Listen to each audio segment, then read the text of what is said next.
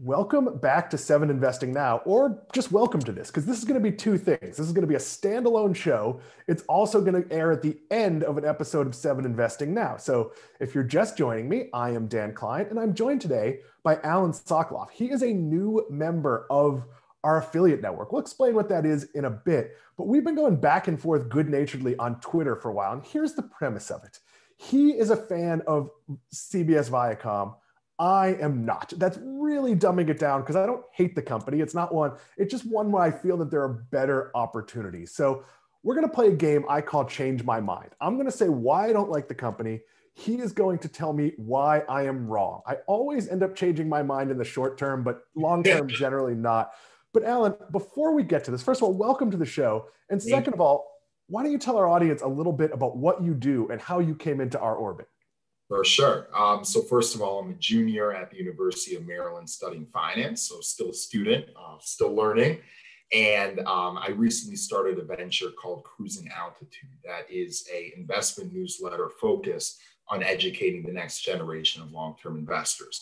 As you guys know at Seven Investing, and everyone watching this knows, the market is quickly becoming a crazy place for especially Gen Zers and millennials that are getting introduced to the stock market in a really weird way. So what we are trying to do is to motivate Gen Zers specifically to take a long-term view in investing and to buy stocks and hold them for a long, long time. It's admirable work, and it's really tricky because everyone sees what's going on in the market right now and they look, oh my God, I'll buy this, I'll sell tomorrow. When here's the reality. The stock market's actually boring. You buy good companies and you hold them forever. And I wish I was 20, because if I was 20, I would have a 50-year investing horizon. I could buy fairly conservative companies and let them build up. I didn't really start seriously investing until I was 40, maybe 41. So I'm lucky I had some 401ks and some retirement investment, but the younger you are, so the work Alan is doing is something we really support. And we do that through our affiliate program. What does that mean? People who are in our sphere, people who we interact with, people who we know, not just anybody, we give them a code. And if people join Seven Investing, which costs $17 a month or $170 a year, they get a piece of that initial subscription. They also get ongoing money as long as that person becomes a member. This is a major part of our business because we're looking for people that want this mindset. If you're looking at what Alan is doing, you are already sort of in the same mindset as what we're doing at Seven Investing. Let's get started. We're going to play Change My Mind. So you saw a ton. ViacomCBS. I always get the order wrong. ViacomCBS advertised. They had the Super Bowl, and they gave up roughly $50 million, I'm going to guess that is the number, in revenue by running endless, terrible commercials for Paramount Plus. So here's my angle. Paramount Plus is just CBS All Access. CBS All Access had nothing. And when you're running commercials where your big celebrities are Star Trek, so like the 8th most popular Star Wars show is going to be 10 times more popular than a new Star Trek movie. The Mandalorian is going to be 1,000 times more popular. Star Trek is a mild draw, but okay, it's a name property. Then they had great, tough to get shows like Beavis and Butthead. Those guys were super busy, really, really tough to get them. So I get it. SpongeBob, niche, appeals to kids. You know what else? Doesn't matter with SpongeBob? New content, because kids age out of it unless they're stoners. So kids age out of it. There's hundreds of episodes of SpongeBob that they could watch. They also got Dora the Explorer. Again, she's very, very busy exploring. Tough to come by. And here was the big reveal. Snooki from the Jersey Shore. This is not... And who else? DJ Khaled. But who's not doing anything on the platform. He was just in the commercial. Right. Basically, they're saying we're competing with Netflix, which just throws a billion shows against the wall to see what stick and spends too much money, in my opinion.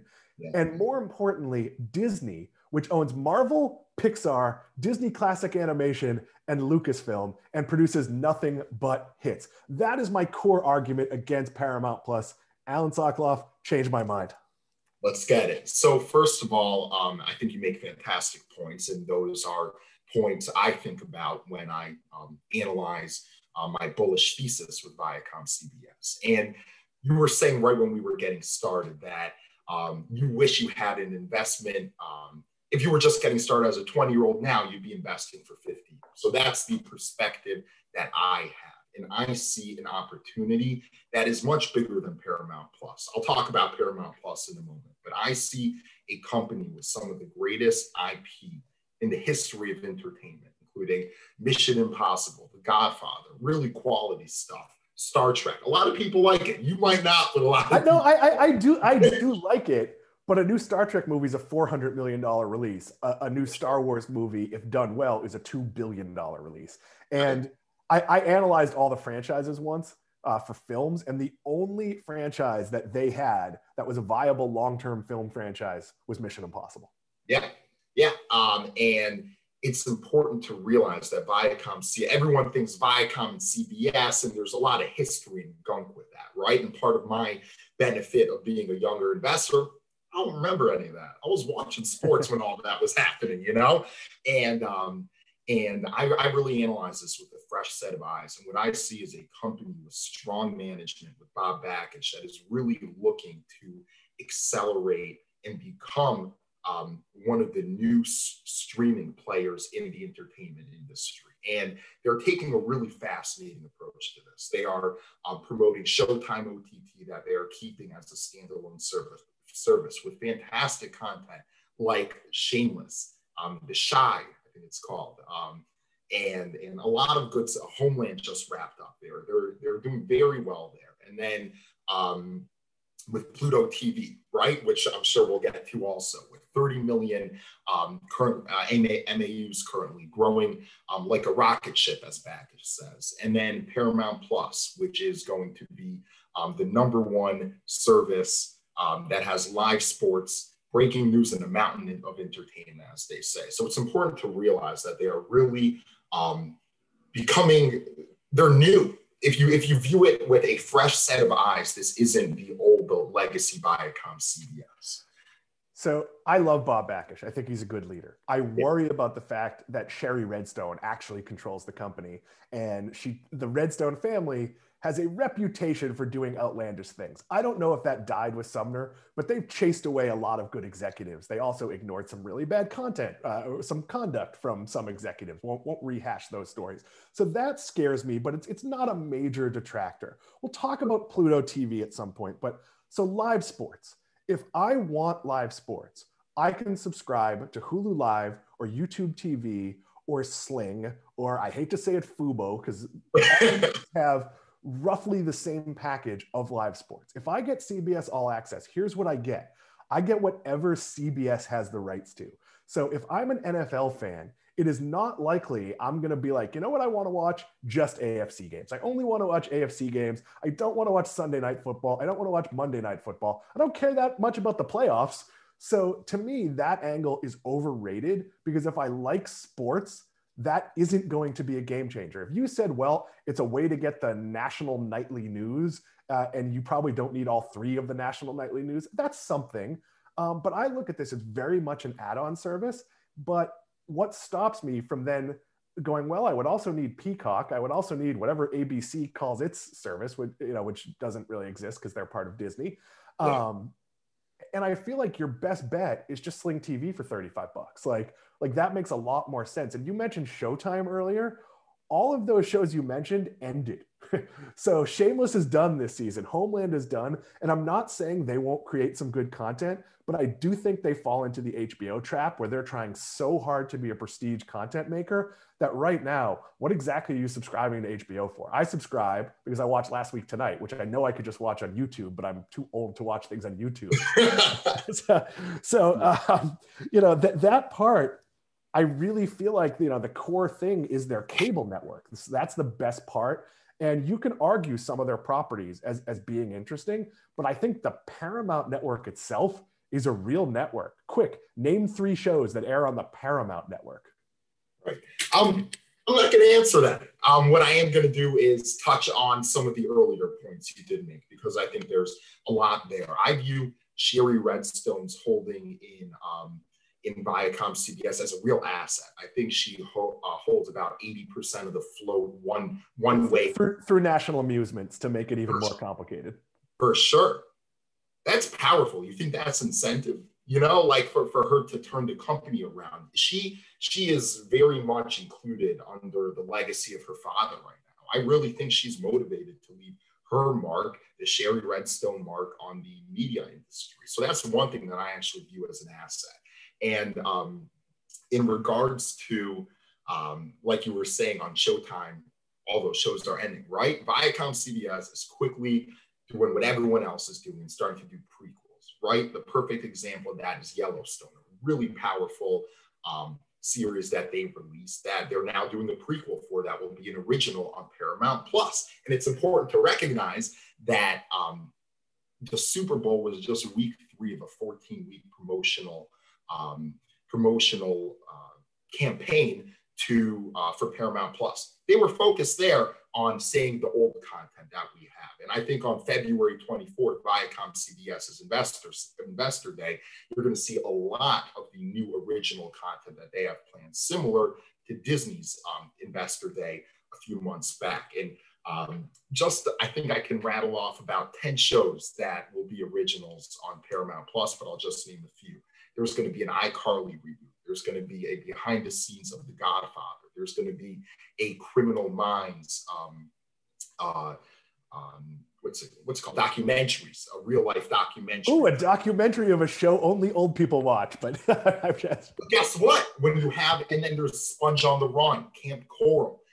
When you actually helped me there. So you got old people TV shows, you got young, you got everything in between. And the potential is huge. Why? Because right now there's only 17.9 million paid subscribers, about 8 million for CBS All Access and 8.5 million for Showtime.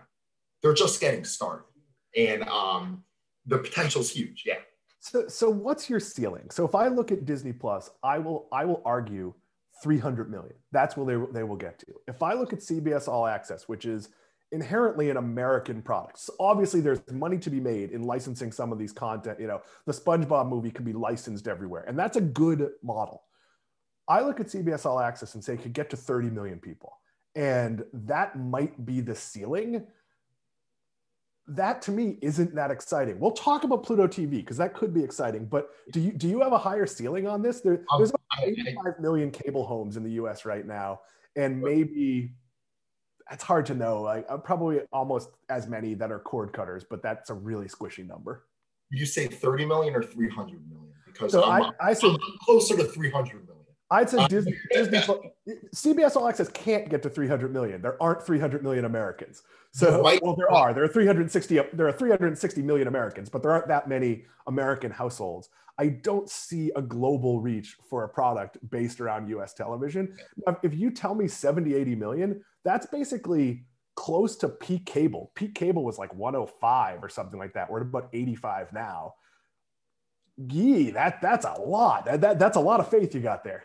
So Paramount Plus has already launched in the Nordics, I'm pretty sure. So they are, and they also have plans to launch in other English-speaking countries relatively soon. So they are not limiting themselves. They are really looking to become an international brand. And I don't think people are understanding that. And they already have huge distribution networks in all of these countries. And you can see that specifically with the success of Pluto TV. So I think it's important to realize that if you make content is king, right? As Sumner Redstone said. So if you make fantastic content, people will watch it. Some of my favorite shows on Netflix right now are in different languages. And I think we are really entering a new age of media. And 300 million is a huge number. And it's important to recognize they don't need Paramount Plus to be a huge success for this to be a valuable investment. They're trading at $36 billion as the market cap, and they're doing in the mid-20s in revenue, making $3 billion in net income a year.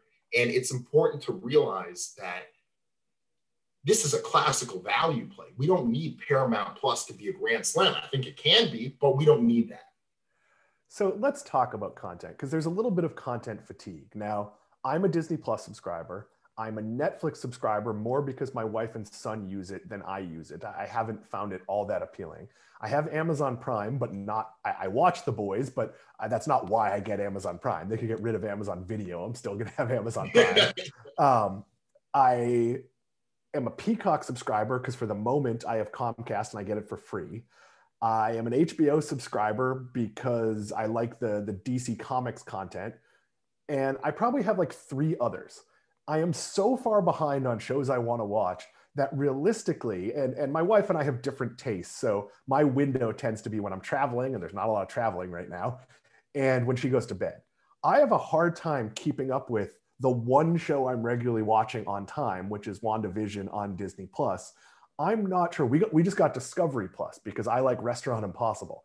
I love Restaurant Impossible. I don't even think I've logged in, and that has like hundreds of shows. Now, my problem with Discovery Plus, which we're going to talk about on 7 Investing Now soon, is that you don't get the linear feed, and nobody's just like, I want to watch Diners, Drive-Ins, and Dives. They just want it to be on. They just want Chopped in the background. Nobody seeks those shows out. So I feel like that's a fatal flaw. That's probably a cable rights issue.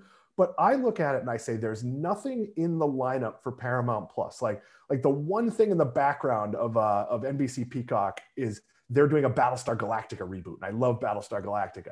I haven't seen that show that makes me go, I need to have this. I think that's a pretty big problem. Like Yellowstone's not a big hit. It's a niche hit. Look, I also love Bar Rescue, which is a Paramount Plus property. But I don't know that I'm buying a network to get Paramount Plus. And I still have cable because my complex gives it to me. Yeah, I think to answer that question, let's wait till February 24th. Let's circle that date on our calendar. I'm looking forward to Godfather Baby and and all the other Mission Impossible Kids, or like however they prequel these things. I'm teasing and I stepped on you, so I apologize for that. You're good. And I think I want to hammer home the value play that is ViacomCBS. They don't need Paramount Plus to be a grand slam. They are trading at 1.1 times sales. And what I do want to add, and you mentioned this a little bit, cord cutting, right? When you actually look at the numbers, when you look under the hood, what is happening, ViacomCBS is growing their affiliate revenue.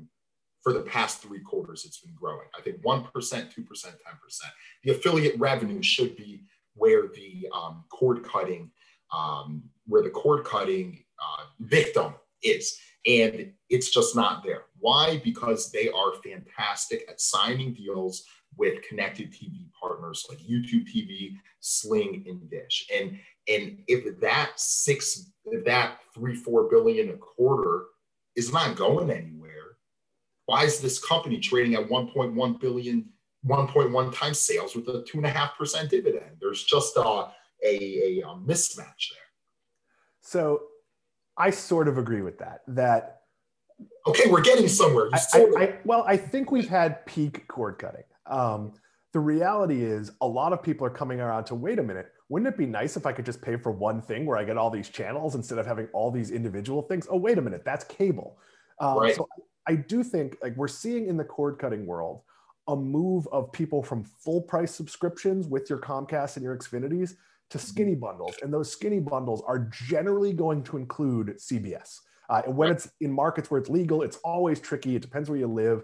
They are probably going to include MTV, Comedy Central, and Nickelodeon. So I don't think they're going to see big loss. I think they're going to see some decline because there are absolutely people that say, I get everything I want from Netflix or just a couple of things.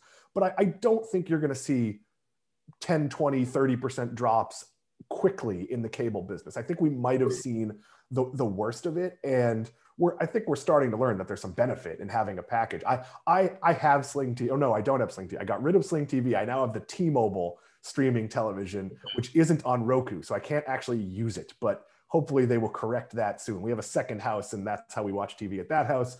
We'll figure that one out. But let's talk about Pluto. Yeah. So we're working on getting all of our content on things like Pluto. And I say things like, because the Roku channel is just like Pluto. The the TiVo channel is just like Pluto. So here's what Pluto is largely. It is every free thing that's out there. Some of that is good. So some of that might be professional content. like a channel like Bloomberg, which doesn't have great cable distribution, so they have the rights to it. So it's on all those free platforms. It could be good content you don't know about, like 7 Investing Now, but a lot of it is That's great content, not good. That's good. A lot of it, though, is Alf reruns. And I understand they're growing and it's a great advertising business. A lot of advertising is moving to that self-help. But I wonder what the ceiling is when you and I today could start up a competitor. Now, that's not going to be that successful, but every company that's in the TV space could launch a product like this. And you're seeing more and more of them launch. There's going to be some end to the hunger to watch Manimal reruns. Right. I think the proof is in the pudding, right? That the growth, I think this past quarter, MAUs for Pluto TV hit 28.4 million. That's, I think, up around 10 million this year, obviously helped by COVID. And it's important to realize that this is a quality product that people love. The user experience, the user interface is phenomenal. That there was just, an article in the Wall Street Journal last week that said, we love Pluto TV. We don't want to come home and think about what we should watch. And what really makes Pluto TV unique is that is where they are showing season premieres of Showtime shows, Paramount Plus shows. So it fits in beautifully into the overall CBS, ViacomCBS ecosystem. And what people aren't talking about too, there's sports on there for free. You can find some good D1 basketball, lower end D1 basketball, but ViacomCBS at any moment can twist the heat up, turn the heat up, and put in NFL rights, UEFA Champions League, PGA, and NCAA. Actually, they can't. The rights picture for that is super duper complicated. So, those are all going to be sold separately. So my brother's in this space. To give you an example, my brother did the Miami Dolphins Hard Rock Stadium naming deal and all of their media rights deals. So media rights, could they buy rights to the NFL on that platform? Yes, but those are going to be very expensive. Where they can ratchet up the sports is what you were talking about. That sort of like, I went to Hofstra. If you want to find televised Hofstra games, you need a satellite dish and an Explorer. That kind of content, a lot of which is also on ESPN Plus, that content's out there. Which costs money. Say that again? Which costs money. ESPN Plus costs money. Right. So you're going to see your 5th best professional wrestling association. They're going to be on there. And there is some value to that. Most of that is not proprietary. And I agree, the Pluto interface is a lot easier than the Roku interface for finding that stuff. I think there's value. I wonder where it tops out, because I don't think there's a lot of great content on there. I think there's a lot of background content, because clearly your top tier content is not going to be on your free advertising supported platform unless there's a strategic reason for that, like promoting a paid platform. And you might see things like you're seeing with Peacock, where you get a few episodes of The Office at a time for free. I'm not negative Pluto TV. There's just very little you can own with it. And going forward, I do think it's going to grow. I think that more ad dollars are going to go to that. But the rest of it, that's the part I like the most about the company. Awesome. The rest of it is I don't love their content. And if I'm making an investment and I'm going to invest in a company like Disney that is just the beginning of the growth story and doesn't have to spend as much money, there's going to be a lot of failures in Paramount Plus. Disney has almost no failures. You mentioned iCarly. Well, iCarly is maybe the level of the spin-off show Disney has, where the fork from Toy Story talks and it has an audience, it's going to do well, but that's minor content for Disney. So their ability to have hits, if I'm looking at the investments, that's where I'm going to go. And when I look at CBS, it's investable. You've convinced me of that. I just see better places to put my money. But Alan, make your closing argument, because I think you've changed some people's minds here. Great. Before I do that, if I may, Pluto TV, what about the international growth, right? That this past quarter, they went from 6 million to 7.5 million MAUs internationally.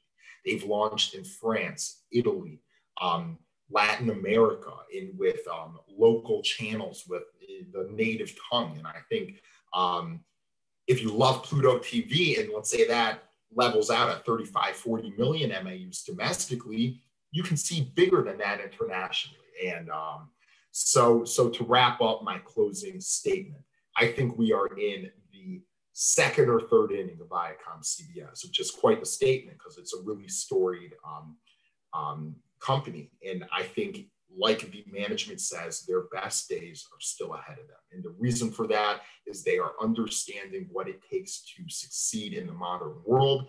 Content is king. Watch out, they're coming February 24th. I think there can be lots of good investments that aren't the best investment in their space. So I would liken this to, for a long time, I liked Dunkin' Donuts as a public company, but I just liked Starbucks so much better that I had a hard time putting my, same thing with Panera when they were public. Though Panera irritates me because I don't want to assemble my own coffee. Like, just put the sugar in my coffee. So you're watching Seven Investing now. This is Alan Sokoloff. He is one of our affiliates. Alan, how do people find your newsletter? Thank you for asking that. There's a couple places. I think the easiest place is at Stocks Cruising on Twitter.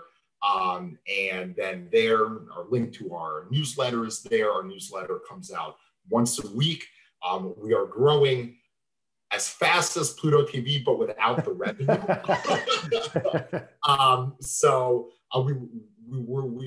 We're up to something really special, and we would love for the Seven Investing community to hop onto what we're doing. Well, we can't say enough how happy we are to have your perspective, because, you know, I'm the oldest guy in the Seven Investing team, and I'm not that old. I'm 47 years old, but having all different angles and views on it, because there's definitely, I like to think I'm a very young 47, because most of my friends are young. Most of the investment, most of our team is pretty young. But there's things you're going to experience that I didn't experience. I'll give you an example. When I went to college, and my brother went to Maryland, so I'm pretty familiar with Maryland. When I went to college, I had a phone card so I could make calls home. I did not, the cell phones weren't a thing. We had a cable package as part of our dorm, and I did not have internet access. So your world is very different than the perspective I have on the world. And you might, for example, go out in a couple of years and start your own first household, and getting cable may not be a factor. In fact, your internet provider may have to entice you to get a basic package of. So those are the things Alan's going to bring to our perspective as we go. The world in different ways. I'm sorry to be condescending here, but I was in college once too. Your perspective on food ordering is probably really different than mine, because 100%. Getting a pizza quickly and cheaply is way more important in college than it maybe is as a reasonably successful adult. So thank you for doing this. We are going to do this regularly. We appreciate having you on. Thank you. Awesome. Have a good day.